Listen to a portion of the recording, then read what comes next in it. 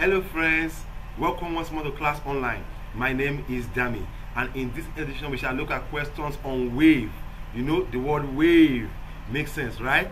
Now that word is a word that we are very familiar with, but we shall bring a lot of clarity to wave because there are many aspects of wave in physics.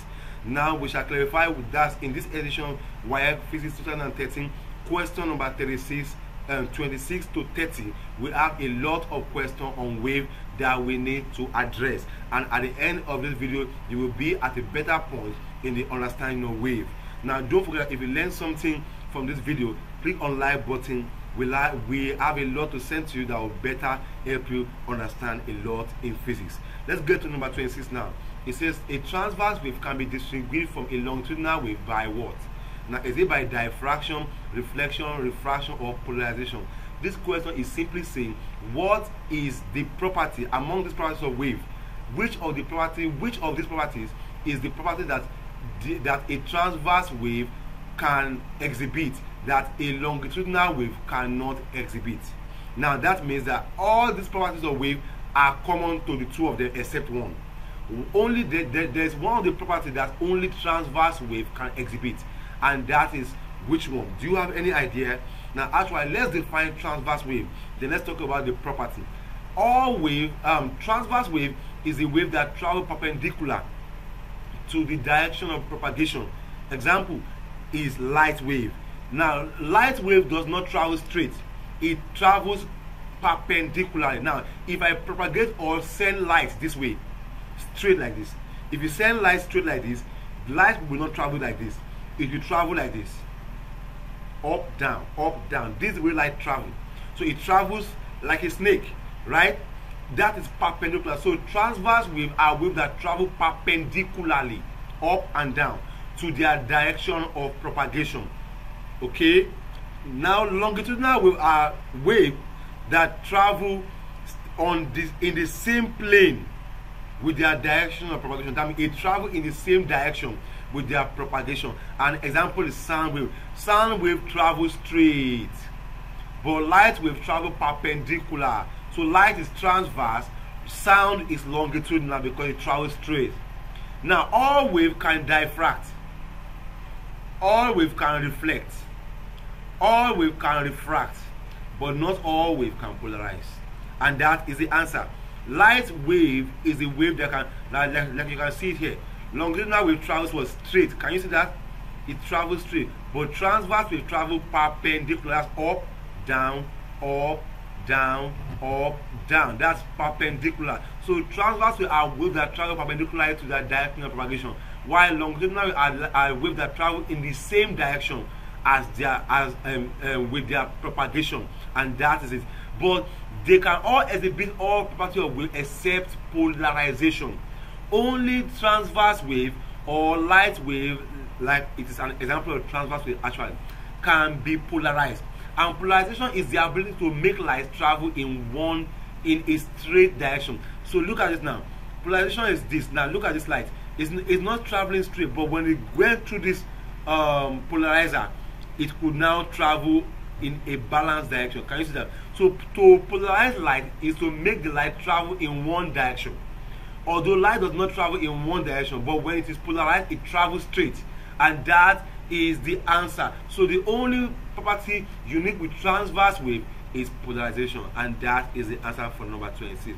Number 27 saying the superposition of wave to produce maximum or zero effect at a point is known as what? Is it reflection, refraction, interference, or diffraction? Now these are all parts of wave. Reflection is the bouncing back of wave. Refraction is the bending or the change in direction or speed of wave when it enters another medium. So refraction is the bending or the change in the speed of wave as it changes medium. But interference is the superposition of wave. That means it is the overlapping of wave. Like if two waves are traveling in this way, they can climb on each other. When they climb on each other, they are superimposing or they are interfering. and that's what we call interference. It is the superposition or the overlapping of wave, and that is the answer to the question. The superposition. This is just a definition of interference of wave. That means, like you have in this picture now. Look at this wave now. This one is going this way. Okay, the thicker black one. Then the second one is going right on the same, but they are meeting at the node. Look at where they are meeting at this point. At this junction, they are meeting. They meet here, and then they travel again. They meet here. So that means we say that these two waves are what? So they are interfering because they are clashing. Another example is this one. Look at this one. Going up, goes down, but the one below goes down, but they meet. Right? This is called destructive interference because it gets weaker because they are not going in the same direction. They are going in the opposite direction. Why this one is constructive? Because the two waves are going in the same direction. So it is an interference. Constructive interference is the interference which occur when the two waves are going in the same direction and they strengthen each other. But destructive is when the two waves are going in the opposite direction and they weaken each other. And that is it. So the answer to that question is simply interference. Why diffraction is the spreading out of wave after passing through a tiny opening. Like if you put light through a tiny opening, if you shine light through a tiny opening, it will spread out. That spreading out is called diffraction. So the answer to number 27 is simply interference. Wave can clash or superimpose or superposition, or you say interfere, and that is the answer for number 27. C. Let's check out number 28. Refraction of light differs from reflection in that in refraction, 1, at least 2 media are involved. 2, there's a change in the direction of the ray. 3, the speed of the ray changes. Okay, now which one is correct? Is it at least 2 medias are involved, or is it there's a change in direction of the ray, or the speed of the ray changes? Do you have any idea? Now the answer to that question is very simple. It is actually, let's take a look at this. Now this is reflection. The red one is reflection. It comes this way and it bounces back. So reflection is the bouncing back of wave, okay, when it hits an obstacle. Now you can see this is the incident ray coming this way normally, but when it got to this obstacle, it bounced, and that's reflection. But refraction is that it will change medium from this air medium. This is air on top, this is water below. So as it's going from this medium, it enters this other medium of water and it changes direction. You can see it's supposed to go straight like this, but it changes inward this way, and that is refraction. It has to do with the change in direction. The answer to that question is simply 1 and 2. There's a change in medium. That means there are 2 medium, like we have here. Air and water are the 2 medium. But also there's also a change in direction. Like this one is bending. It's tilted inward a little. So it changed. There's a change in direction and there's a change in medium. And that is the answer. 1 and 2 are the answers to that question. Number 29. Which of the following relations about the focal length FO of the objective and focal length of the eyepiece of a compound microscope is correct? Now, is the objective focal length equal to the eyepiece focal length, or is the objective focal length less than the eyepiece focal length, or is the objective focal length greater than the eyepiece focal length, or is the objective focal length is the eyepiece focal length equals to 2 times the objective focal length? Do you have any idea which one might be correct? Now, actually, the answer is very simple. Look at we are talking about what?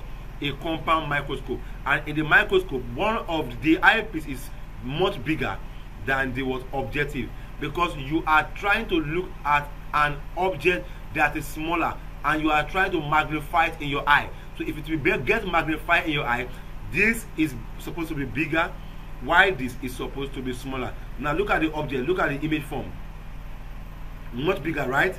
So this is that means the objective focal length is smaller than the eyepiece focal length. So the answer to that question is just that the objective focal length is less than the eyepiece. Yes, you can see it in the picture. Eyepiece is bigger. Can you see that? The objective focal length is smaller. Means that the objective length the objective length is less than the eyepiece lens, and that is the answer to number 29. Number 30, the functional difference between a lens and a mirror is that a lens dash. Now, what is the mirror? The difference between a lens and a mirror? Like I have a picture here. This is a mirror. You can see the man is the same height, right? It doesn't change, right? But a lens, what can you see? This outfly is getting smaller, right? So lens can make things bigger or smaller, but a mirror maintains the way it is. So we have one of the things there is that mirror reflects a beam. Is that a lens?